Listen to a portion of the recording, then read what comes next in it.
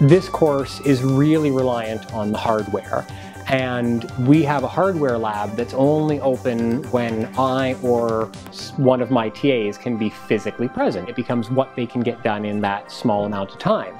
Now having the boards available in the Makerspace means that students can have essentially as much time as they want to use the hardware.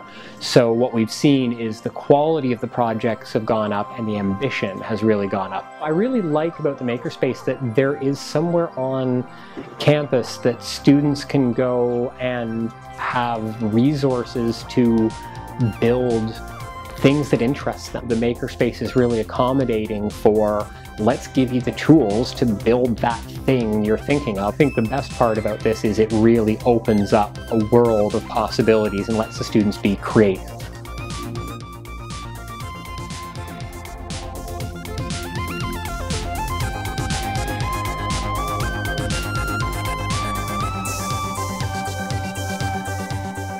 I use the Makerspace as a prototyping tool. My supervisor, Dr. Ronald Soon, he proposed the idea. He's actually used this as a proof of concept that the Makerspace can be used in combination with chemistry.